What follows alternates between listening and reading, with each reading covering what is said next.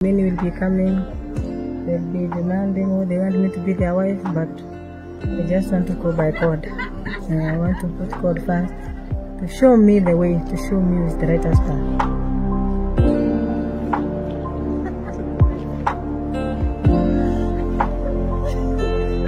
My name is Linet Chepkorir, popularly known as Toto. I come from Linet County. I'm fighting for women rep for Linet County, and I'm privileged that I was selected. I was nominated as the county MP. I was so young. I never traced like how hospital has been tracing. So there are these security officers who are there in the gate. So kuna huyu mama tulikuwa tunafuatana.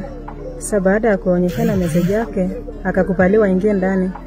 Watu walikuwa wanafikiria ni mama wangu, anataka kuingia huko ndani tukae na yeye. So nikaambiwa, wewe msichana, enda mkoje mama wako huko kwa gari. Lakini baada ya kuwaonyesha message, they really apologized and they gave me that chance to enter that gate. Nilikuwa nimefanya jambo fulani ya 150, but to me it was not my intention to dress like that. Mimi nilikuwa nimeenda kununua jamba ya yellow to match the color of UDA. That is to me.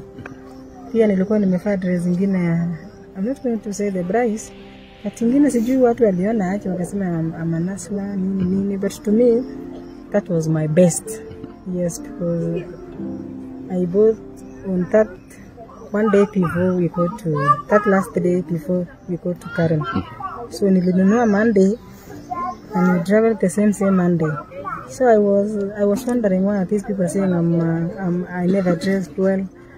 Na ilikuwa mpya sana, nilikuwa naifungua hiyo siku, hata hiyo jamba, hiyo dress nilikuwa naifungua, hiyo sweat, hiyo viatu na kila kitu. Everything was new, and that was my best. Hata ningeambiwa niende Mombasa, that was my best. Thank you.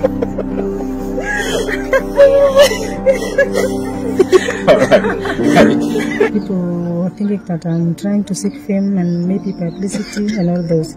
But going forward, they realized that I was serious, and actually after selling them my manifesto, they just believed in me and they have been supporting me, they have been praying for me.